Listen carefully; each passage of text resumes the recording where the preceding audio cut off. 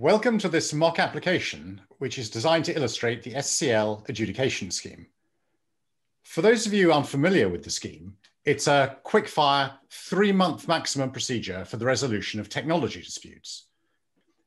Any dispute arising from a contract for the provision of tech-related goods or services, that might be software development contracts, outsourcing agreements, system integration contracts, IT consultancy contracts, software licensing agreements, blockchain, smart contracts, cloud computing, pretty much anything which falls within the broad scope of the concept of technology, you can use this scheme to adjudicate.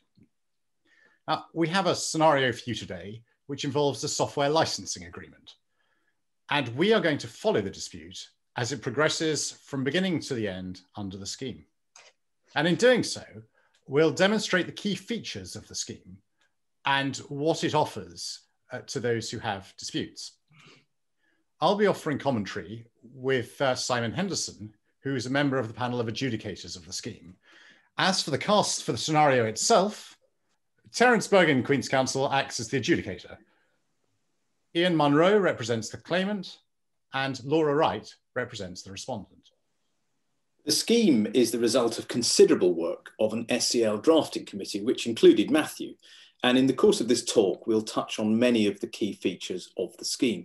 But before turning to the SCL scheme itself, I'd like to say a few words about the history of adjudication in the construction industry, since it's that procedure which has inspired the SCL scheme.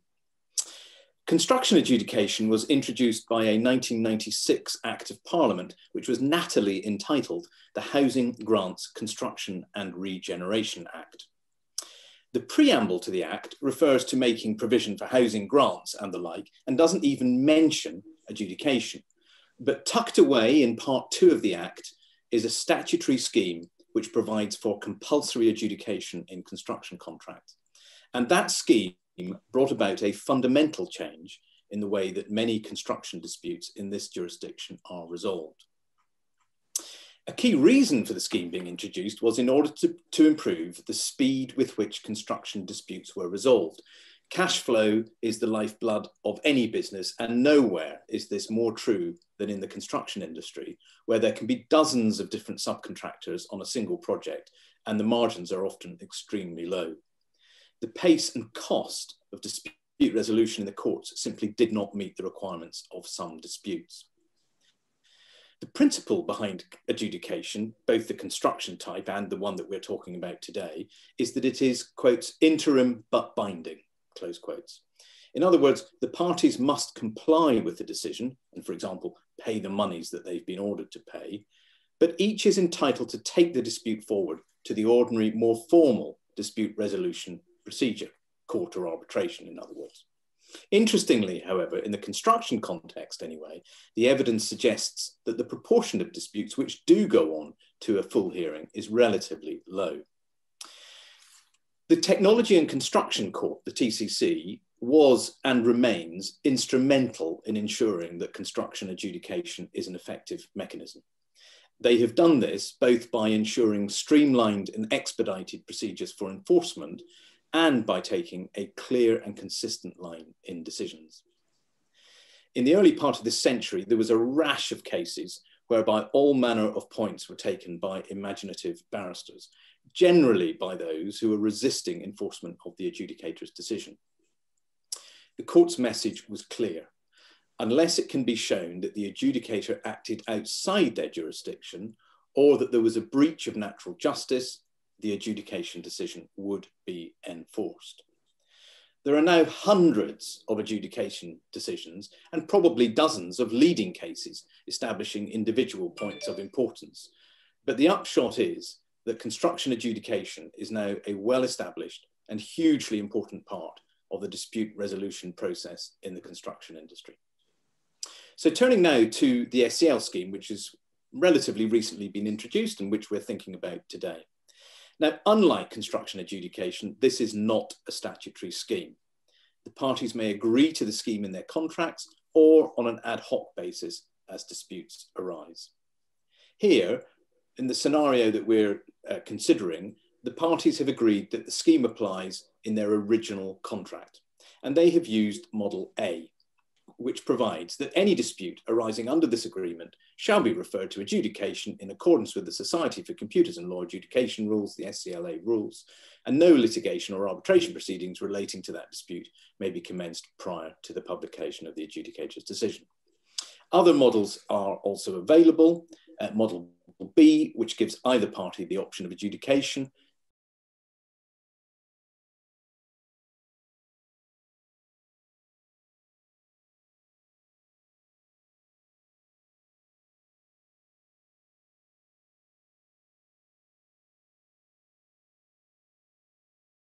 and Model C, which provides that the parties may agree between themselves, which really is very little different from an ad hoc agreement, which is entered into as a dispute arises, but it does at least put the adjudication process onto the parties' radar.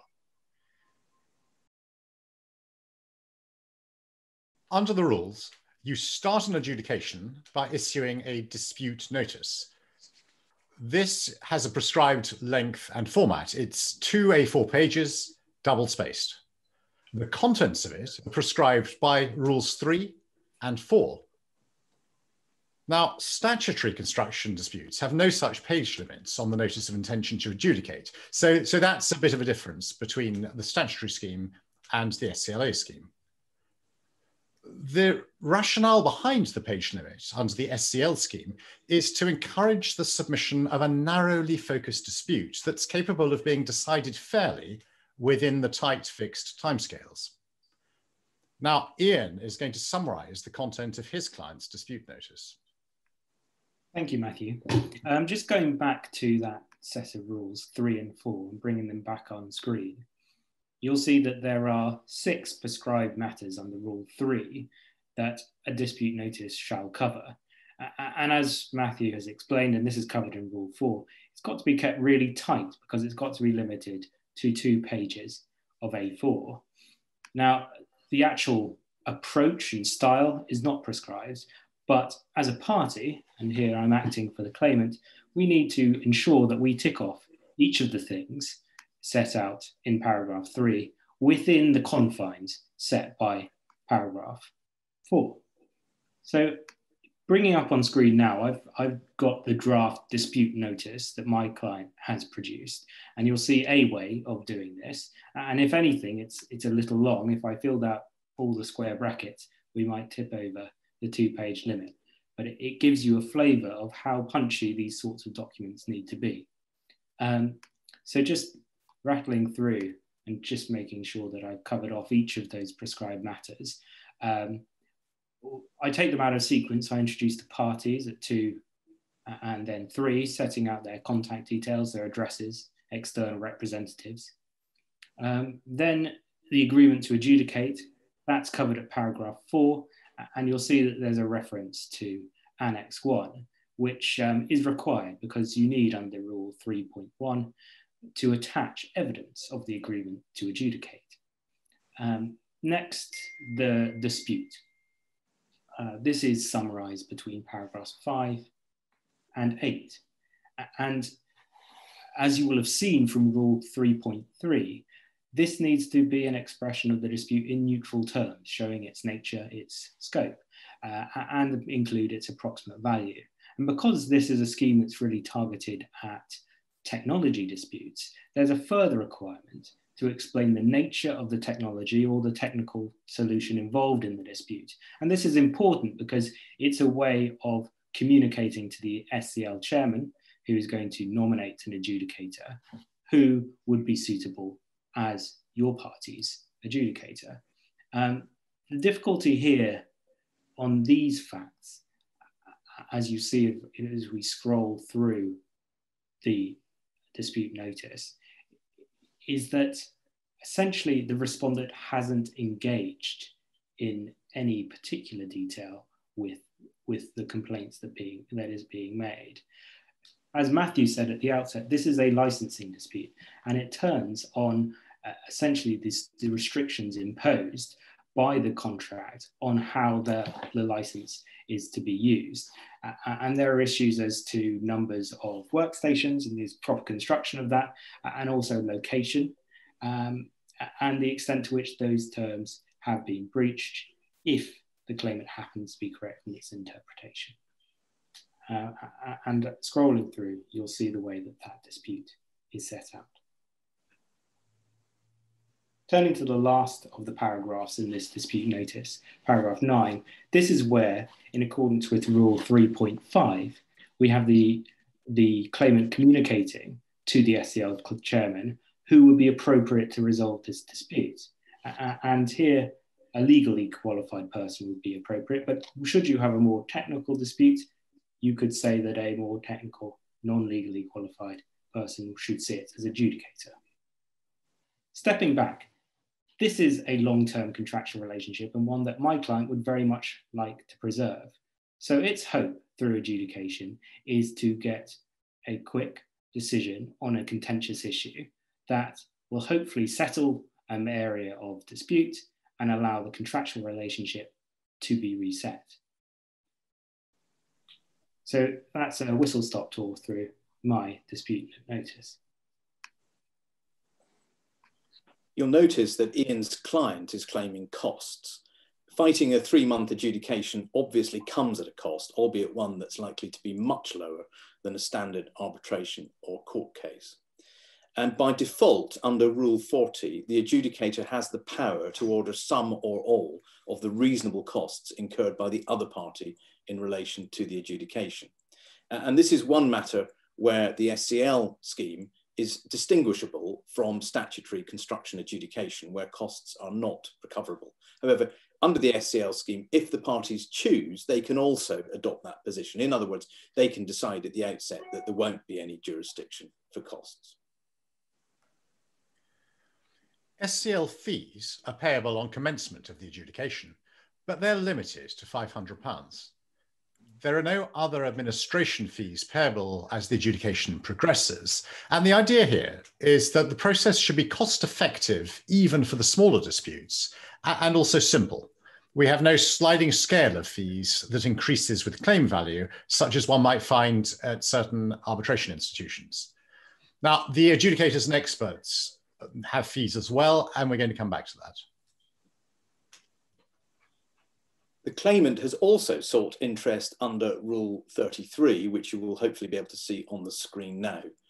The adjudicator may award the payment of simple or compound interest on any amounts found due from one party to another, the rates, period, and basis being in the adjudicator's discretion. And this is another distinctive feature of the scheme. Under statutory construction adjudication schemes, unless the parties agree, interest doesn't fall within an adjudicator's jurisdiction. Yes, the drafting committee felt that this default position better reflected the commercial expectations of typical parties to technology disputes. Now, enough about costs. Turning to the substance, there's no restriction on the size or scope of technology dispute that can be referred to this scheme for adjudication, provided that the matter is capable of resolution within the maximum 3 calendar month period for the adjudicator to make a decision. And I should make that clear, that 3 calendar months is not just for the submissions, it's also for the adjudicator to make his decision or her decision. Subject to hearing from the respondent, this adjudication, this licensing dispute that Iain has referred, seems to be suitable as a referral. And the next step is that within 3 working days of the dispute notice, a response notice must be served. Again, this is limited to 2 A4 pages.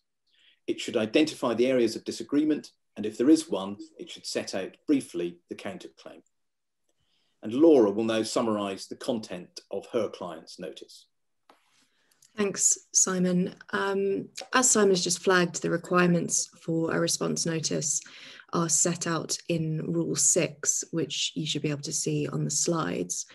They are largely the same as for the dispute notice. And really what these rules are driving at is that the respondent is required to set out its position and state whether it agrees or disagrees with the claimant in respect of the matters raised in the dispute notice. Now I'll leave the audience to have a look at the response notice in more detail, but I will just flag some key tactical points that the respondent should bear in mind. If there are any jurisdictional objections, a respondent will want to take these as soon as possible and to raise them in the response notice. In this case, however, there is a clear adjudication clause, and there's very little advantage to my client arguing that a dispute hasn't arisen. The respondent here simply wants a prompt resolution. As with the dispute notice, there's no prescribed style for this statement of case, but it must be kept within 2 pages. And the main attraction of the kind of abridged pleading that the respondent has adopted here is that it should make both the areas of dispute and agreement clear. The identification of the parties' differences is the primary objective of the response. It's also open to the respondent to bring a counterclaim, and if they're going to do so, brief details of the counterclaim are required. By Rule 14, any counterclaim that doesn't arise from the contract, or alternatively subject matter to which the original dispute relates, will not be considered by the adjudicator. Here, my client, the respondent's counterclaim, is closely connected, so that won't be a problem. It introduces more technical issues, which the SCL scheme is well suited to resolve. So I'll leave the audience to read the response notice in detail, but just to flag up some of the key arguments made by the respondent and the approach adopted. You'll see that the response notice addresses relevant paragraphs of the dispute notice.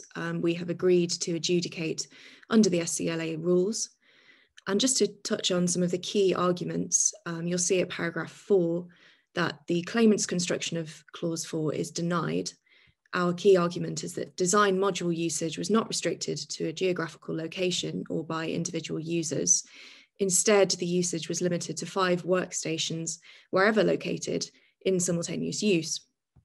The number of automated sewing machines able to use the manufacturing module was based on warranted software performance. Accordingly, at paragraph 6, the respondent says that there is therefore no relevant breach of contract or copyright infringement, and the respondent also counterclaims for damages as a consequence of the claimant's breach of clause 2. And in a real response notice, the sum claimed would be set out there. Thanks, Laura. So it's the dispute notice and the response notice which define the adjudicator's jurisdiction for the dispute. The adjudicator does not have the power to do anything that is not contained in those notices. And that is certainly in the construction context has been quite a fruitful area of judicial decision. The adjudicator should then be appointed within 5 working days. One of the distinctive features of this scheme is that there is a pre-selected panel of adjudicators. For those interested in becoming an adjudicator, there are 3 routes to qualification: for the legally qualified, for the non-legally qualified, and for other equivalents. All applicants must complete an application form, provide 2 referees, and sign a declaration. Applications are assessed to ensure candidates meet the required eligibility standards, and appointment is then approved by the members of the SCL Board of Trustees. The aim is to ensure disputes are resolved by individuals with genuine expertise and experience. The current panel is shown on the slide. It is kept under regular review. These are all tech professionals like Simon with considerable experience of both technology and dispute resolution matters. With limited exceptions, adjudicator fees are capped at £450 an hour. And as you've seen, the dispute notice and response notice should express a preference on the type of adjudicator to guide the SCL chairman's nomination. And on our scenario, Terry is nominated by the SCL chairman, assuming for present purposes that he's on the panel. The parties, of course, have the right to choose a different adjudicator from the panel within 2 working days, but sensibly in this case, they do not do so. And so Terry is appointed. So we've had a dispute notice and we've had a response. We have an adjudicator. The next stage of proceedings is the submission of statements of case. And this is covered by rules 18 to 23, which are now on screen. Look at the timing here. These rules provide for a turnaround time of 1 month for the submission of all statements of case. That's pretty short. And it's deliberately so. It's consistent with the objective of facilitating a prompt resolution of disputes. And it also keeps costs under control. The parties need to keep their pleadings short and to the point. That's not just because of the limited time. There's also an express 10-page limit on the length of each statement of case. Continuing the theme of keeping short and to the point, supporting documentation can be submitted with the statements of case, but only key documents that are directly relevant to the issues in dispute can be submitted. Supporting documents for each pleading are also limited to one file. Now, as you'll see from Rule 23, there is scope for the parties to adjust by agreement these kinds of limits. So if they take a view that sensibly some kind of softening of these rules is required for their particular dispute, it can happen. And let's say, for example, in our dispute, the contract itself and its full schedules exceed a file all by themselves. Well, Laura and I might agree that this won't contribute to the file limits on the supporting documents. Now, turning to my statements of case, this is the opportunity for my client, the claimant, to flesh out the notice, identify and quote the specific provisions it relies on, and offer its own interpretation. This is no longer a document that needs to be expressed neutrally, like the dispute notice. This is an opportunity to be much more adversarial. I'll also need, in this statement of case, to identify the facts that the claimant relies upon, and I'll cross-refer to the supporting documents. And as with a construction adjudication, I may include within my prescribed file of supporting documents things like witness statements and expert reports. So on receipt of the claimant statement of case, the respondent then has 10 working days to serve its response and counterclaim. In this case, I am concerned that the 10-page limit is in fact too short because of the vast number of defects that need to be particularised. There are, of course, different ways to deal with this. For example, I could rely more on cross-references to the underlying expert report. However, what my solicitors and I choose to do in this case is to ask the adjudicator via email for an additional 10 pages. So I reviewed that request and invite brief written comments from the claimant. And in response, my instructing solicitors produce an email which says that they object. The scheme has this limit for a good reason, and there's nothing particularly exceptional about either the claim or the counterclaim to justify a departure.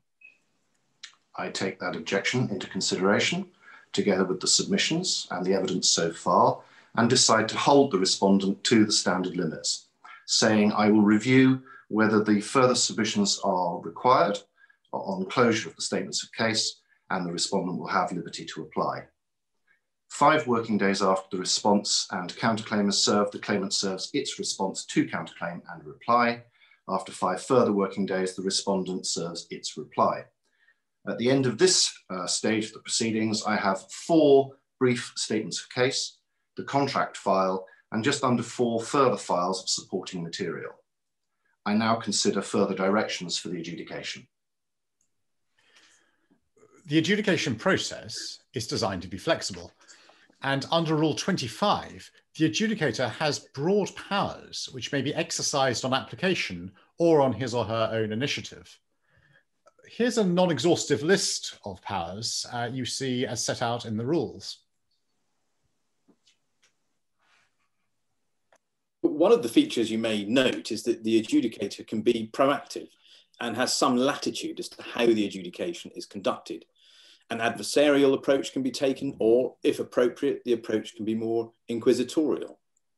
And if construction adjudication is anything to go by, this allows for an increased tendency towards hearings or meetings, if there are to be such events held, where the adjudicator tends to drive the questions rather than allowing cross-examination. However, there's no requirement either way.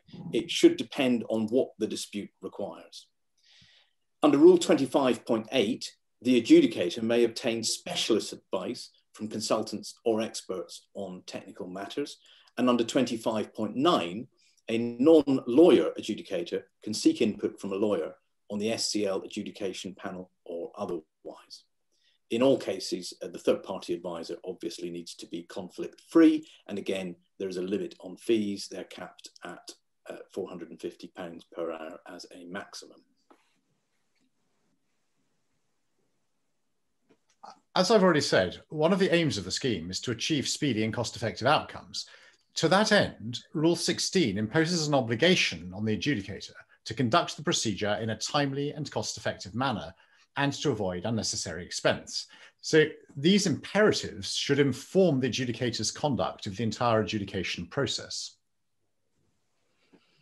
In a timely and cost-effective manner, I have reviewed the position for this adjudication. There are three key areas where I believe further assistance is required.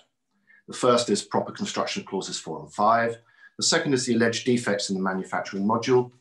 And the third is how such defects are said to have caused the respondent to have to lease and operate the new machines. I have notified the parties and asked them to arrange a short preliminary meeting by Zoom to discuss the directions, including any proposals they may have on these or other material issues. Sir, thank you very much for convening this meeting. Ms. Wright and I have discussed the issues between ourselves, and we, as parties, have come up with an agreed proposal for the first and third areas, but we have rival submissions on the third. On the proper construction of clauses 4 and 5, subject to your approval, my learned friend and I proposed to serve further written submissions and then arrange for a 1-hour hearing to address any questions you may have. Given COVID, we suggest that's held like this meeting via Zoom. I agree, an oral hearing would be helpful. I do not need much more in writing from the parties on this. However, I will give permission to serve a maximum of 5 pages of skeletal submissions to support your oral advocacy 2 days before the hearing. Do either of you have further comments on this? None from the claimant. No, sir, you have our proposed dates. Yes, so let's fix the hearing for Friday in a fortnight. The claimant is to circulate meeting details 3 working days beforehand. How about the alleged defects in the manufacturing module issue? Ms. Wright, that's your case to prove. What are the respondents' proposals? So the parties have both relied upon experts' reports. Yeah, but they're diametrically opposed. We propose that as a first step, the experts agree a joint statement that will hopefully narrow the issues. Looking at the reports, as you say, we should still anticipate significant disagreement. The rules do allow for you to seek further specialist advice from another expert. We suggest that that is probably unnecessary. I propose instead that you have the opportunity to question the experts. Arrangements could be made for this if you decided that this was the right course. What do you say about that, Mr. Munro? The claimant agrees to these proposals, but we consider that there is an intermediate step before any joint statement. As you will have seen, most of the respondents' complaints concern the interaction between the manufacturing module and the performance of the physical machinery. Now, having considered the software, the claimant's expert has opined that there are likely to have been maintenance issues rather than any particular coding errors. However, of course, she's not had the opportunity to inspect the machinery or see it in operation. To that end, we submit there should be a joint inspection by the experts at the respondent's factory, followed by a joint statement. Well, I see the force in that, but presumably there are practical concerns, Ms. Wright? So the respondent's primary position is that the claimant has had ample opportunity to inspect and indeed to correct these defects.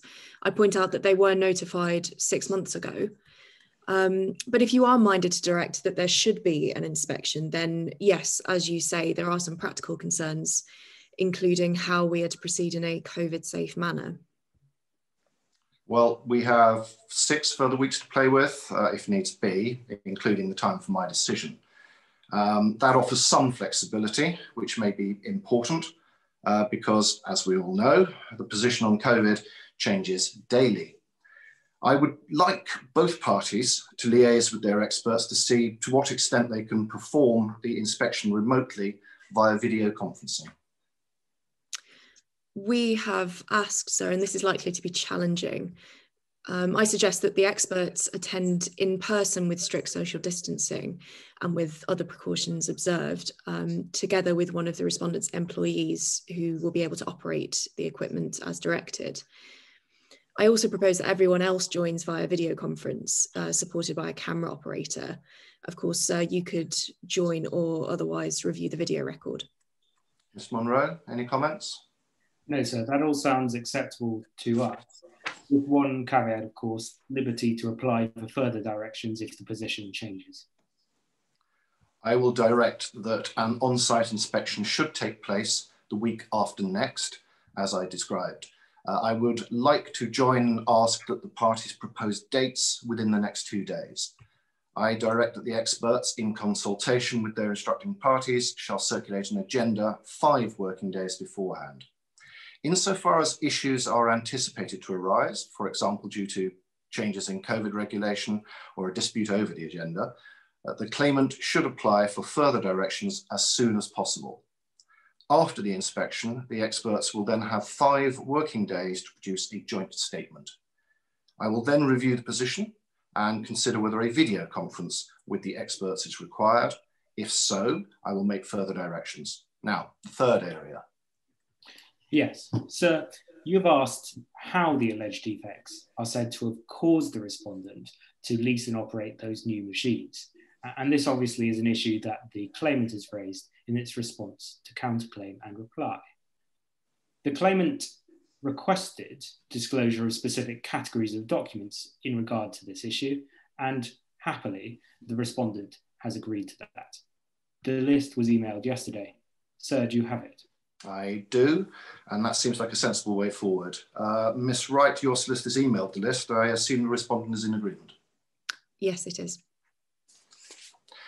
Anything else? There is, sir. As you know, on the respondent's interpretation of clause 4, use of the design module is limited to 5 workstations in simultaneous use wherever they may be. Now, the claimant has provided a witness statement from Mr. Z, which asserts that he has monitored usage, and on occasions up to 7 workstations were using the module simultaneously. We don't accept that the exhibited screenshot is sufficient evidence. The respondent's position on this is that we don't say it's inadmissible, but we want access to the underlying database to inspect. What do you say, Ms. Munro?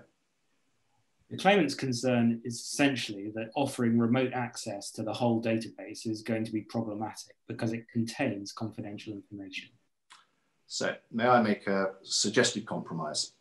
The claimant gives access via screen share that it controls and is attended by the witness whose evidence is challenged, a legal representative from each party, and the experts.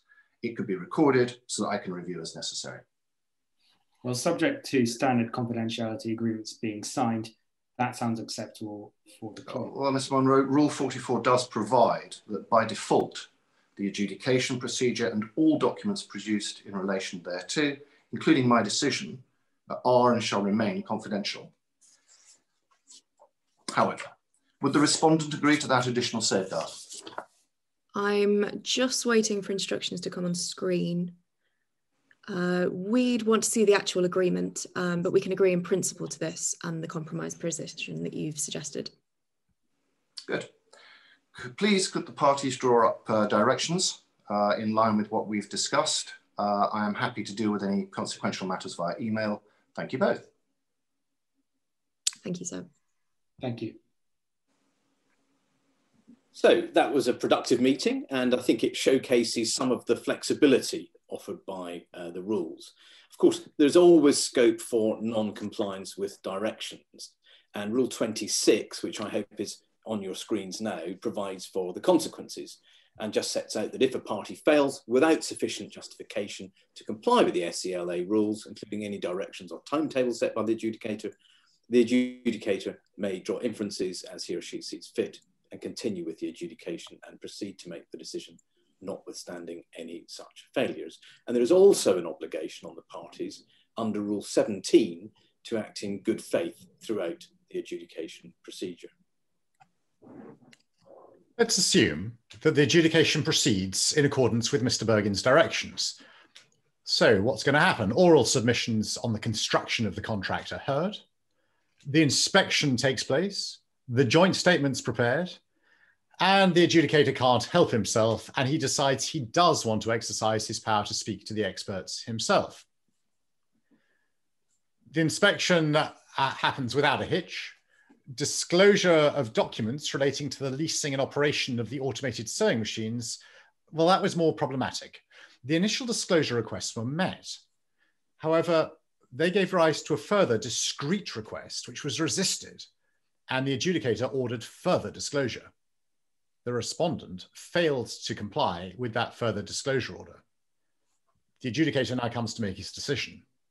So we've already discussed the overall 3-month limit, and a decision made after that would fall outside of the adjudicator's jurisdiction.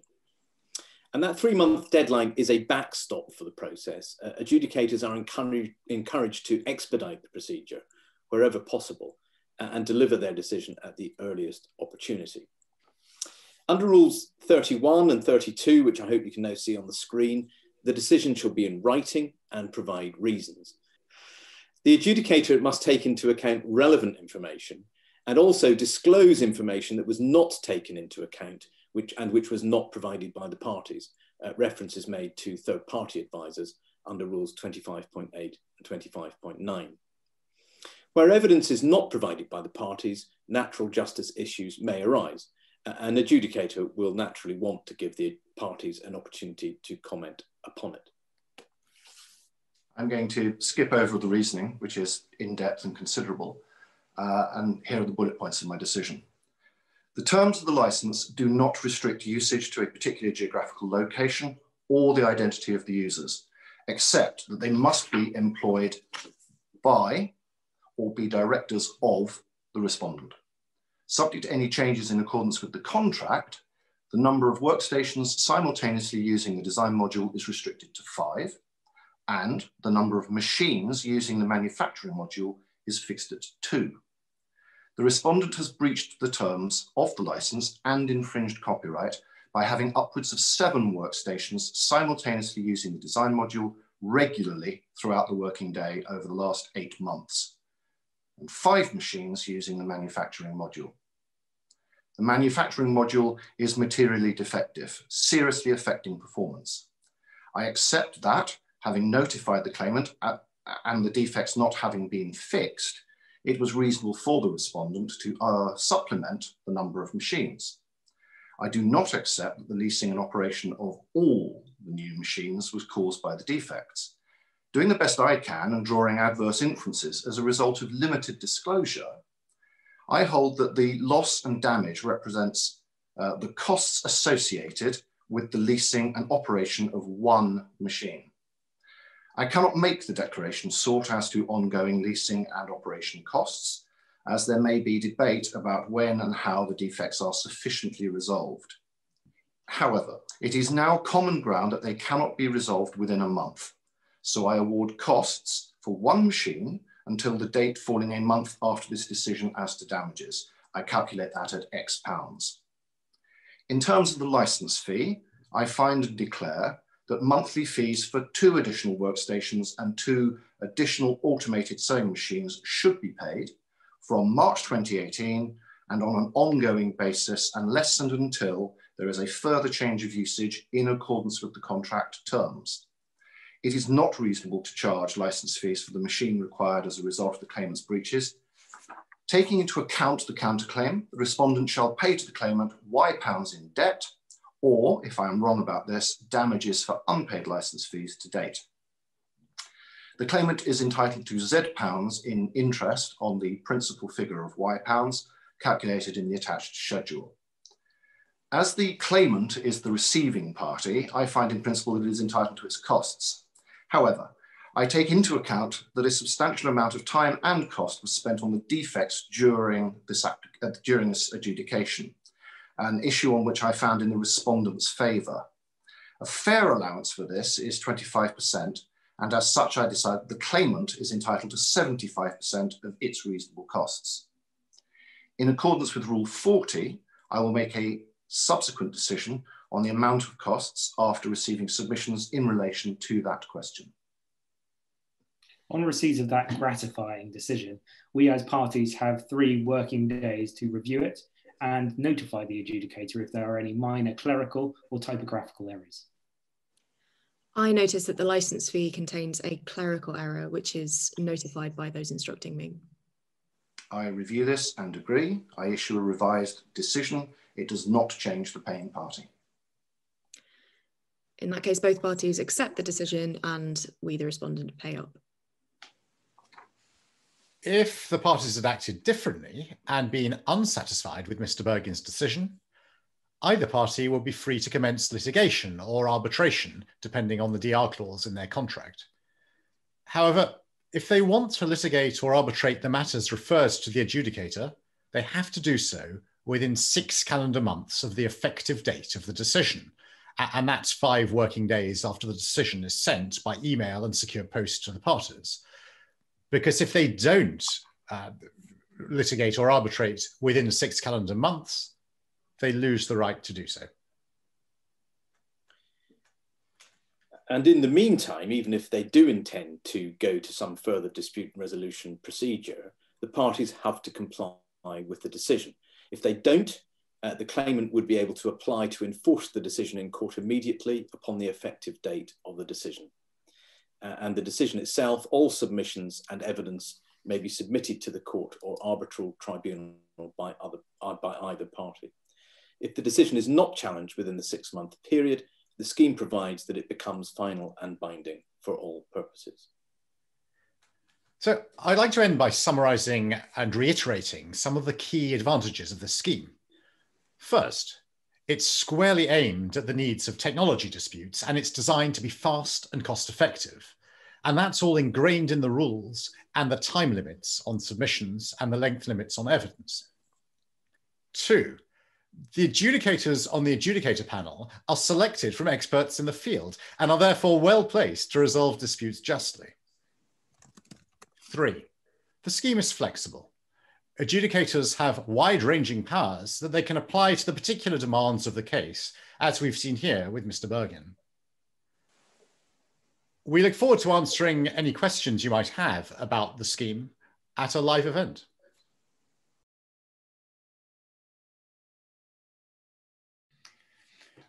Right, so I'm going to start by repeating the answer I gave earlier on other jurisdictions. It's absolutely right that the current scheme envisages English court enforcement and therefore is effectively an English scheme. However, there's no reason in principle it can't also work in Scotland and in Ireland, subject obviously to changing the jurisdiction clauses.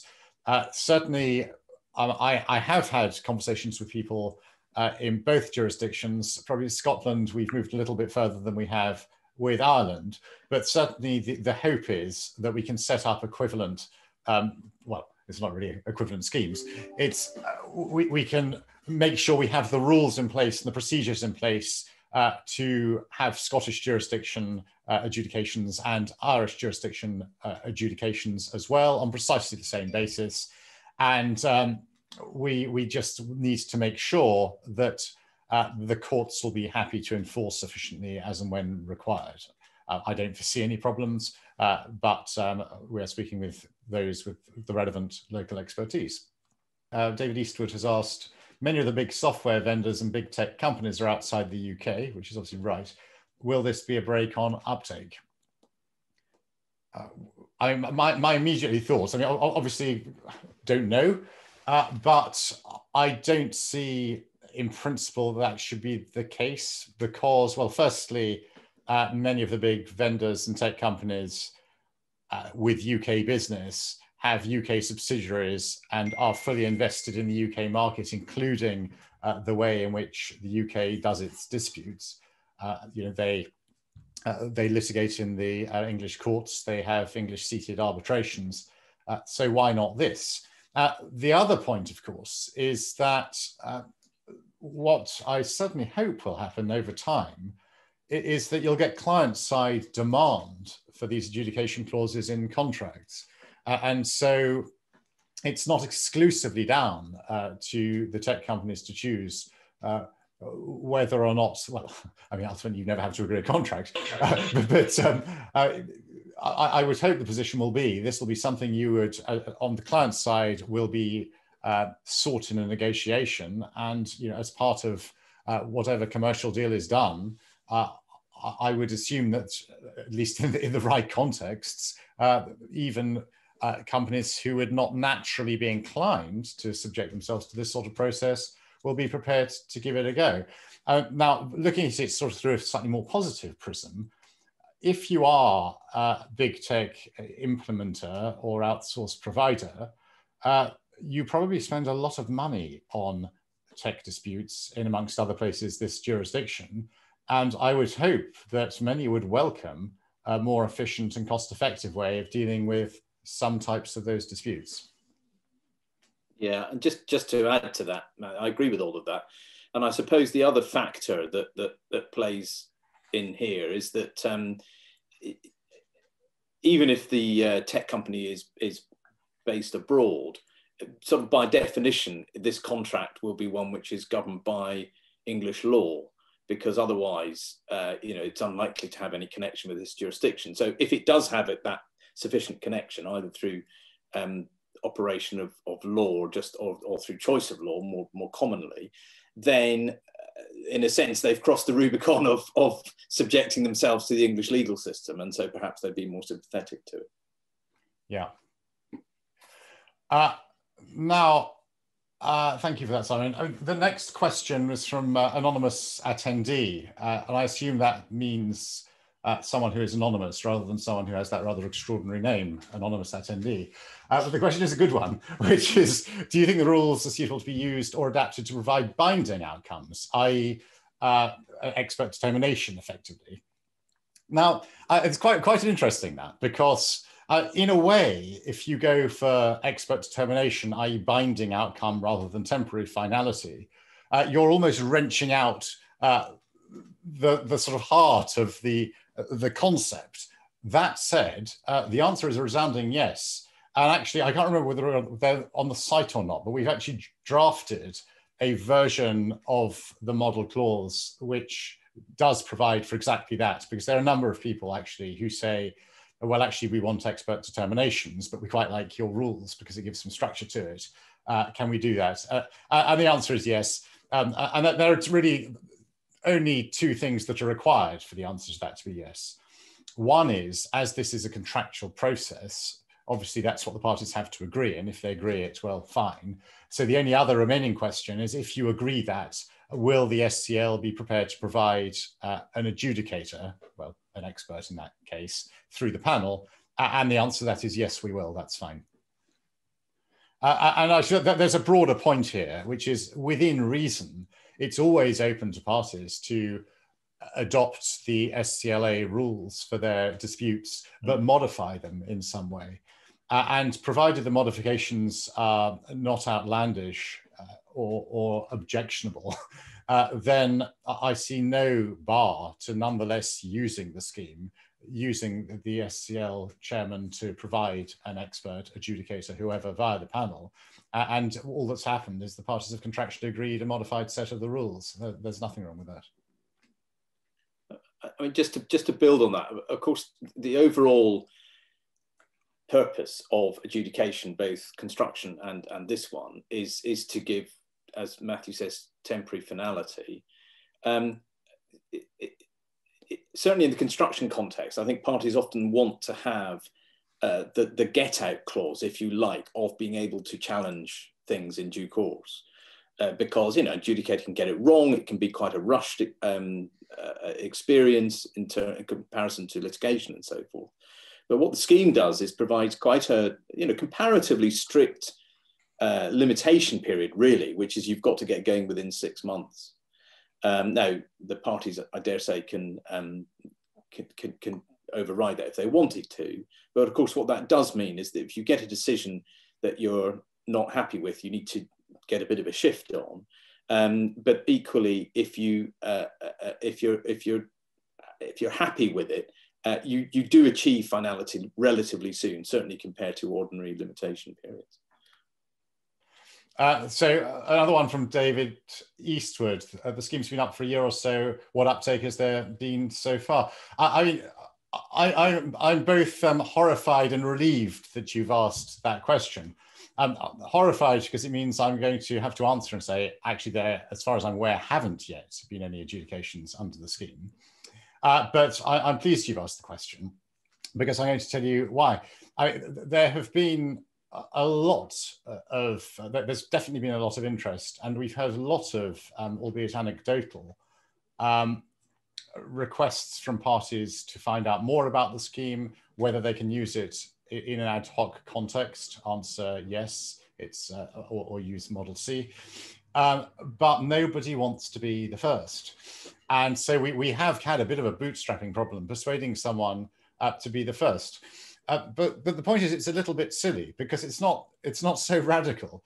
People are quite happy to put expert determination clauses in their contracts, and necessarily, if that's an ad hoc scheme, you're going to be the first, right? For those contractual schemes you're agreeing all the time.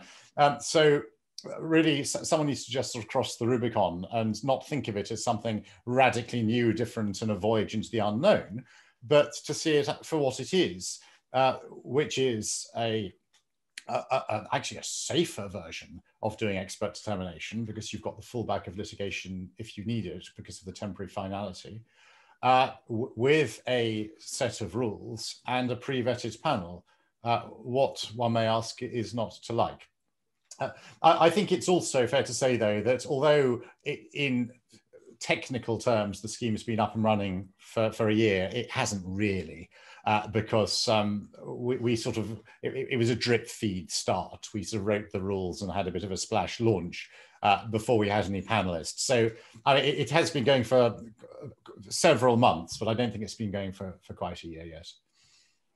But David, please do persuade those for whom you do expert work that this is definitely the scheme that they should be signing up to. Presumably, sorry, Iain, you carry on. I was just going to say that presumably, given this is something that the parties may choose to put into contracts now, inevitably there's going to be a bit of a lag before those contracts fall apart and they need the help of the scheme. Yeah, I was going to make the same point. I think that although the scheme is designed so that parties can adopt it on an ad hoc basis, I think it's more likely that if it gains proper traction and the sort of traction we'd like it to, it's because it's written into dispute resolution clauses.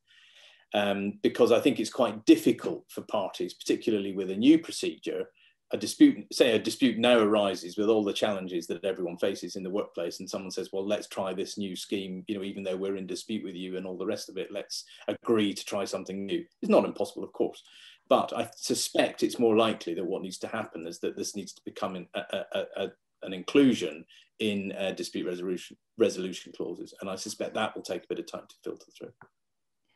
That's actually a very good point. And of course, we don't know, and we have no way of knowing whether, and if so, the extent to which people are using these clauses in their contracts. That'll take several years to filter through, potentially. Clive makes quite an interesting point in the chat, which is the very existence of the scheme might perhaps have helped parties achieve a negotiated outcome. Again, we have no data on that, but it is conceptually possible because the Damocletian sword of a dispute resolution procedure, which might actually get an adverse result in a very short time period, focuses minds in a way that the can kicking of litigation doesn't. Do you think there's a danger in overemphasizing sort of the novelty of this procedure sometimes? Because the truth is, as lawyers, Simon, myself, I'm sure, but most of the people on the panel have either done numerous adjudications in a construction context or expert determination. So reading these kinds of rules feels like kind of bread and butter rather than, you know, voyage into the unknown. Yeah, I think that's right. For those of us, and certainly in for court, where all the panels from on this talk, many of us do a lot of construction and IT work. This is just a natural extension of a system that by and large has worked extremely well for the last couple of decades. I agree with that. I mean, the difference with it, of course, is that it's contractual, not statutory. But in terms of being frightened by it, I absolutely agree with you. But I mean, to be fair, I think exactly the same happened 20 odd years ago in the construction industry. I mean, everyone was very wary of it. I mean, they had no choice but to do it, but they were very wary of it. They didn't like the idea.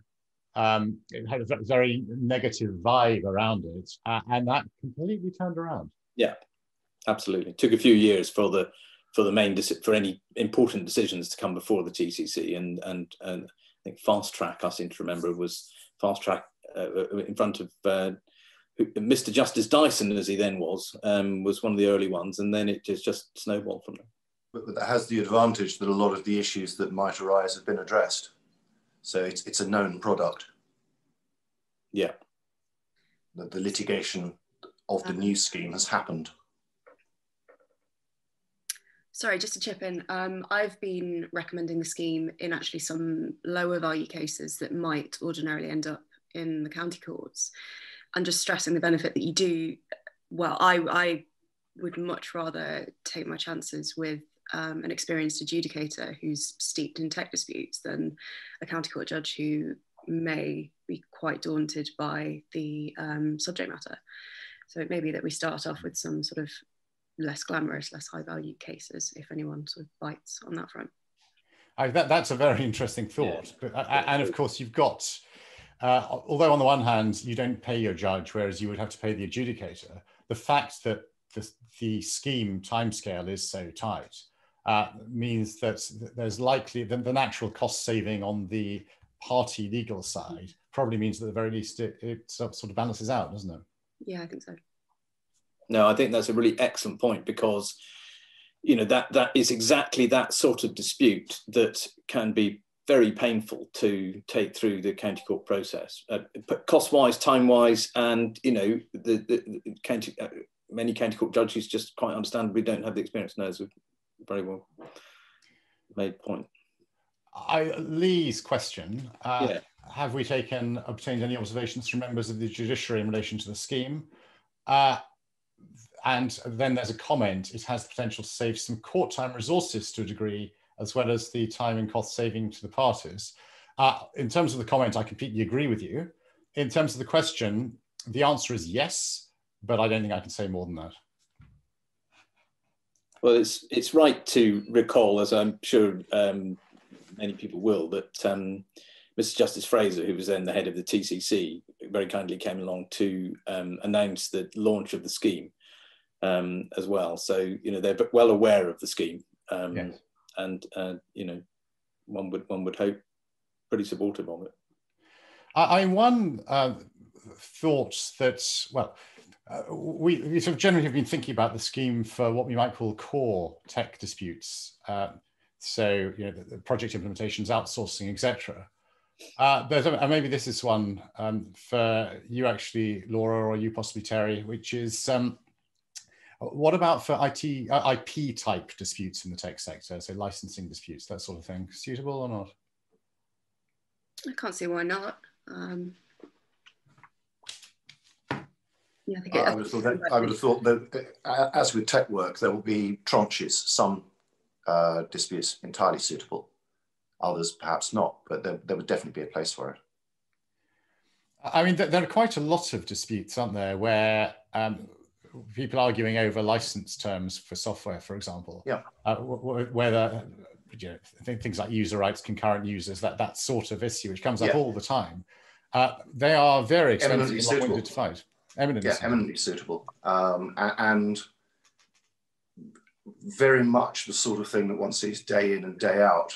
I mean, although the subject matter is IP, really it's a contract case.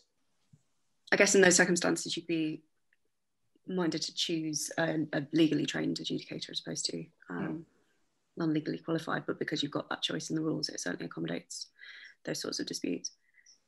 Yeah.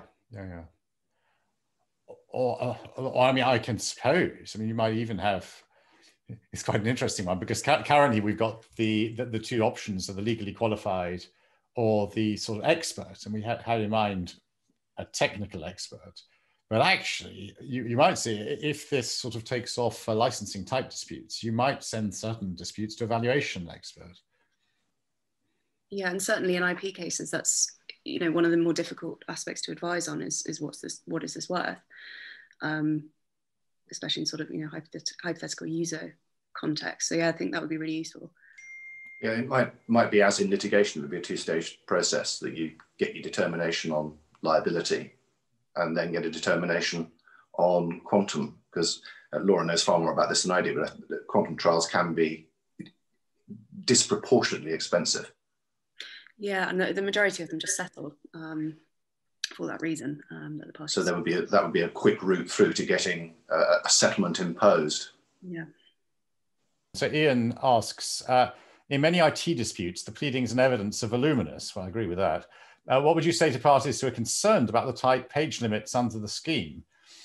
Well, what I would say to them is, welcome to the whole point.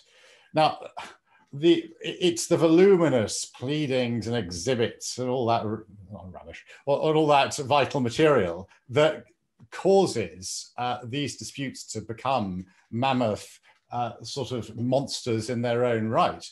I mean, the discipline of forcing you to focus on the bits that actually matter, make the points that actually need to be made, and not all the peripheral, equally interesting, but there's vital material, is, I think, an extremely good discipline. And it's one which is going to help keep the costs low and actually help keep everyone focused on what matters.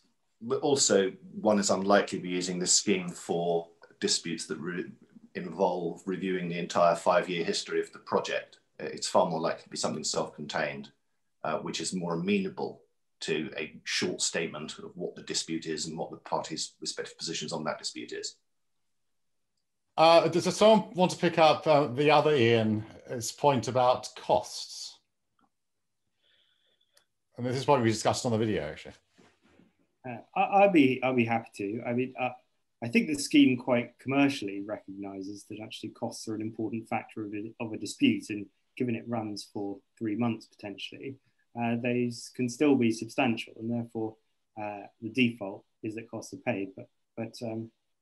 And that too can be a real pressure to being focused and dealing with the scheme sensibly, and as Iain says, achieving potentially an earlier settlement. And this links, in fact, with my earlier question that we just ducked, which is, you know, how does mediation work alongside this adjudication scheme?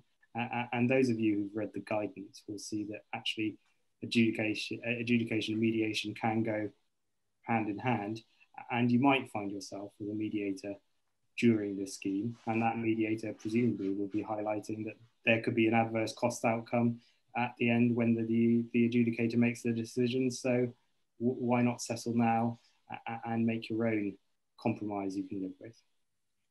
I think that's right, and I think it'll probably be quite common that people are considering mediation as well. Sometimes it may have happened already, but and it's because it failed that they go through more formal dispute resolution procedures. But I think it can work really well if you've got a relatively quick form of dispute resolution procedure going on, formal dispute resolution procedure like this one, adjudication, and the parties go into mediation knowing that that is the fallback position. I think that really can serve to focus the mind, and I see no difficulty in those two processes running in parallel.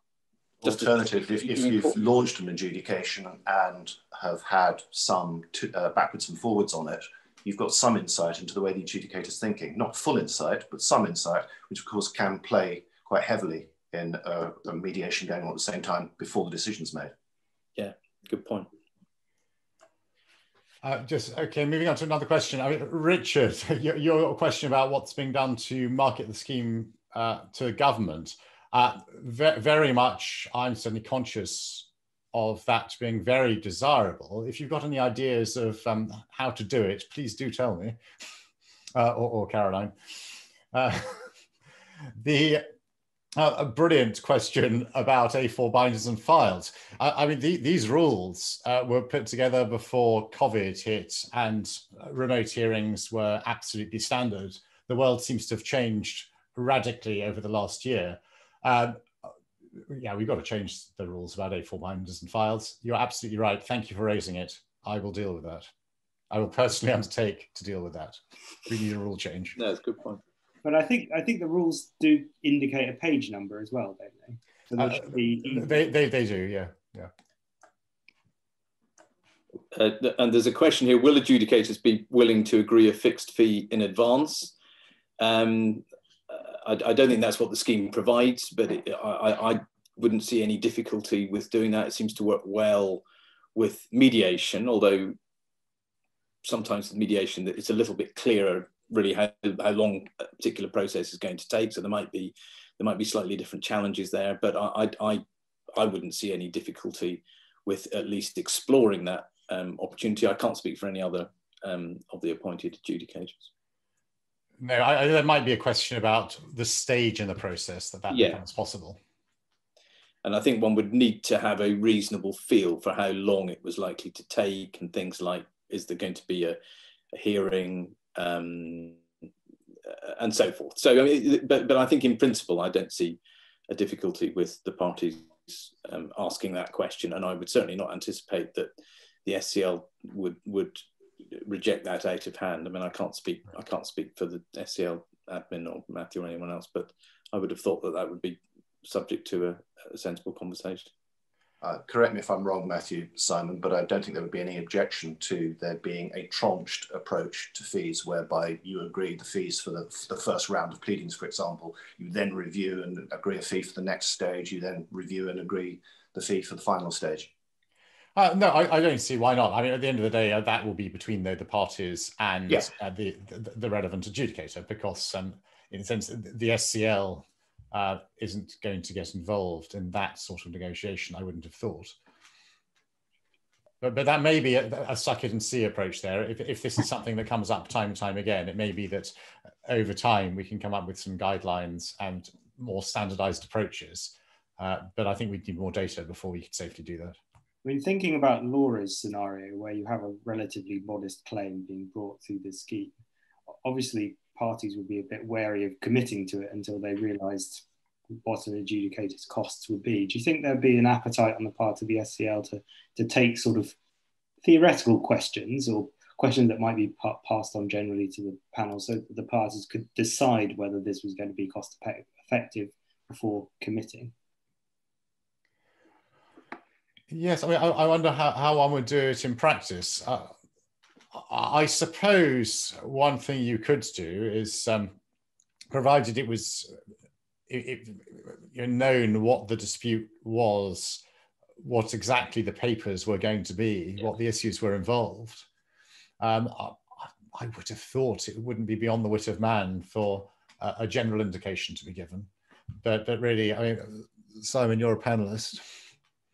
Yeah, I mean, as I say, I think that approach to things works well in mediation, and you know the scope of things. There is a big difference in mediation, of course, which is that you're not providing a decision to people, so you're not actually producing something at the end of the day or after the process, and you know, the complexity of that would feed into it. But I don't see a problem in principle with exploring that, and I think the parties, you know, could just raise that and say that's the approach they wanted to take. Okay, so we have 2 minutes left. So one sentence from everyone. Going clockwise round. So you're on my screen. So Iain first. Well, I hope that those who watch the videos recognise that it's actually a very flexible process, particularly as far as kind of evidence gathering is concerned. And in a time when everyone's used to doing video conferences and things, I think it segues really well with a scheme that's aimed at being flexible. Thank you. Laura. Yeah, I think I just encourage those watching to bear it in mind. I think it's quite easy when a new case comes in to sort of go along the well-trodden path of litigation, but certainly, yeah, this has the potential to really revolutionise this sort of dispute resolution in the same way that we saw in respect of construction disputes. So yeah, please just keep it in mind, and hopefully we'll get it off the ground quite soon. Thank you. Terry? It seems to me that there are certain categories of dispute which one sees day in, day out, which are eminently suitable for this. This would be a very cost-effective way of getting temporary finality. So I endorse what Laura says. Encourage people to use it. Let's get this thing going. Thank you. And Simon? Yeah, well, I echo all of that. And I think just keep it in mind. I mean, it was, and certainly my experience, mediation didn't really get going until about 20 odd years ago, when people started mediating, and now it's an absolute commonplace, and it has completely revolutionized the way in which disputes are resolved for all of us. And this has the potential to be not quite as widespread, obviously, but to be an important additional tool available to anyone involved with resolving these sorts of disputes. Thank you.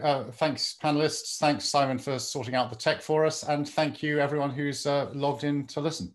And please do use the scheme. Thanks, all. Thank you.